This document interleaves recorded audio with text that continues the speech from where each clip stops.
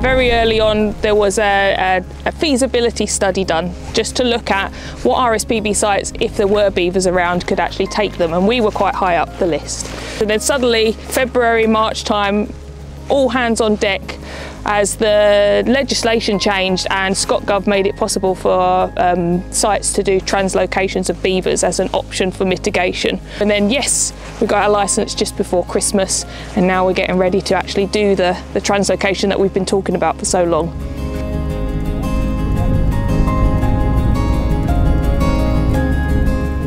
And it's been a lot of work to get to this point, but it's one of the most exciting projects that I think I've worked on.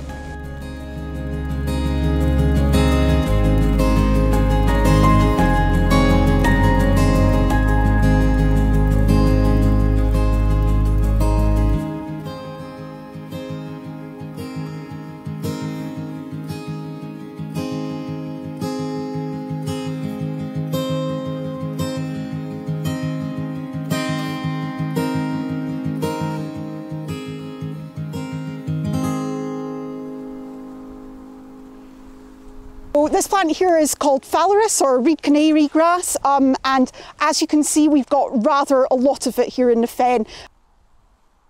It's a really tall plant and it shades out a lot of other plants which are potentially more interesting species, so we end up with a lot of the same rather than niches being opened up for the potentially more interesting fen plants that we should be seeing a lot more of here. Beavers should open up a lot of channels into this area, which will immediately open up opportunities for new plants to colonise and diversify what we've got actually within this fen area. That's why beavers are keystone species. They're also called ecosystem engineers, and basically they do so much. Their activity, just in what they're doing on a day-to-day basis, can really change the habitat and what's around them. And this is one of the most exciting projects that I feel that I've been involved in when I've been working in RSPB. We're talking about introducing a keystone wetland species which is currently absent from the landscape, that will be able to come in and modify the habitat and look after the reserve much better and easier than we could.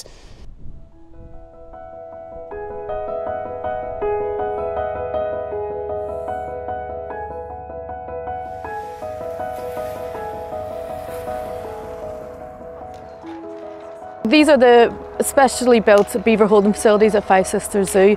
So we've worked with the zoo for several years doing this beaver translocation work, and it's really important that we've got quarantine facilities specifically for beavers, and we can keep them quiet and do all their health screening until they're ready for release.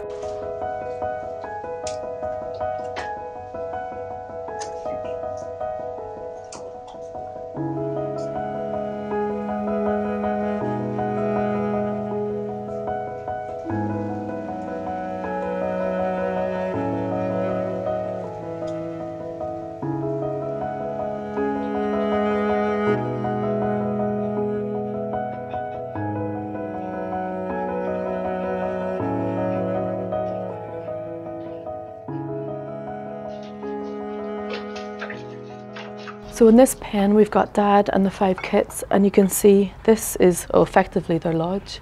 So they've taken all the bedding that we provided, all the sticks, and they created this kind of dome. So it's amazing to think there's 6 animals in there now sleeping.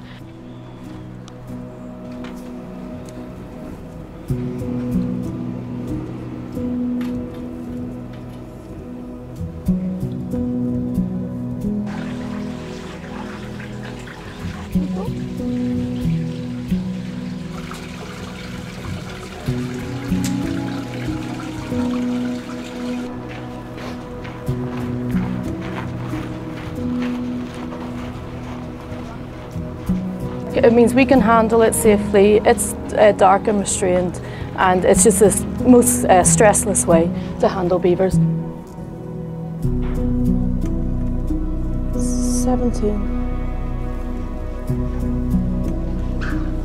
17, bang on. Yep.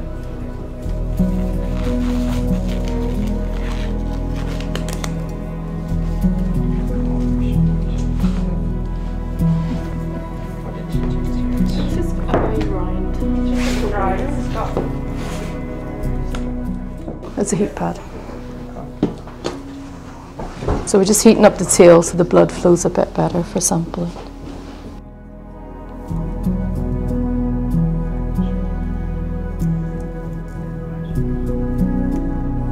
It's really important that every animal we release is in really good body condition, that there's no causes of concerns.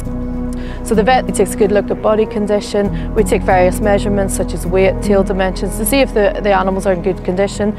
Then we also take a load of samples for disease screening.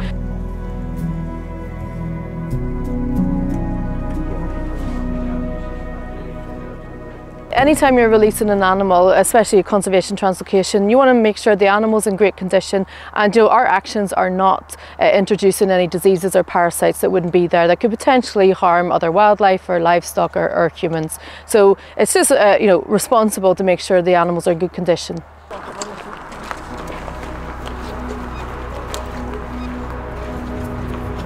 Sorry. She actually took her back to the lodge stage.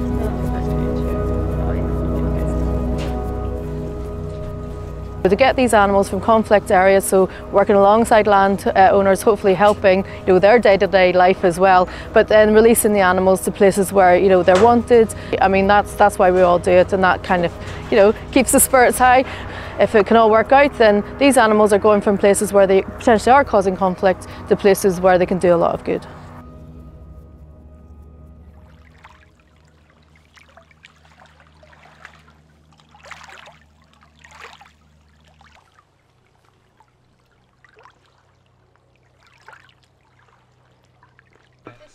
I don't know if we're okay to cut the wires or not.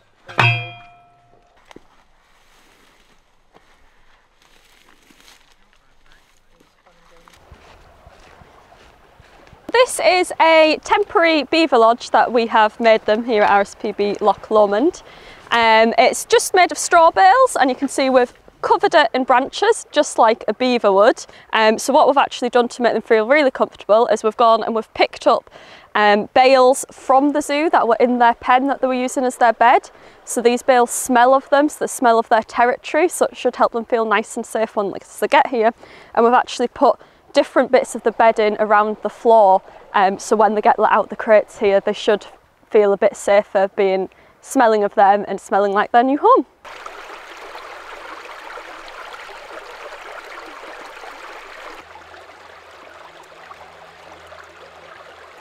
I am feeling very, very excited, incredibly excited. I think everything's in place now, and yet just nervously anticipating their arrival.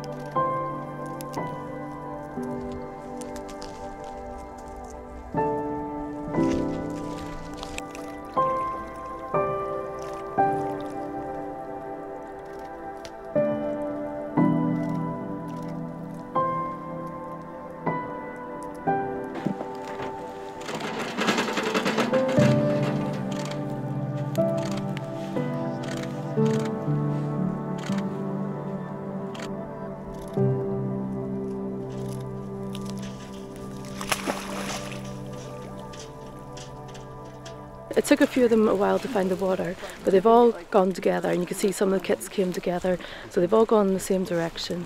And that's where the kind of artificial lodges are, where there's a bit of a pond. So hopefully after about an hour or two they settle down and they can just start doing their stuff here.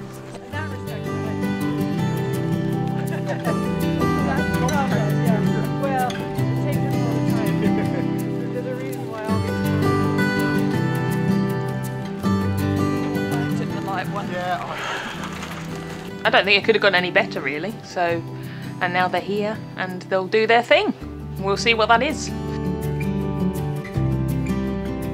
The amount of time that we actually got to spend so close with them is just complete privilege, but I just thought they were going to open up the thing and then just like bolt out and in the water and that was it, gone. But we got to watch them all sniffing around, and one came right up to my foot and I'm like, oh, just stand in this, you know, it's like stand the stillest that you've ever stood in your life, and just so nice. And to share that with everybody and see everybody's reactions and everybody smiling, and it was just amazing.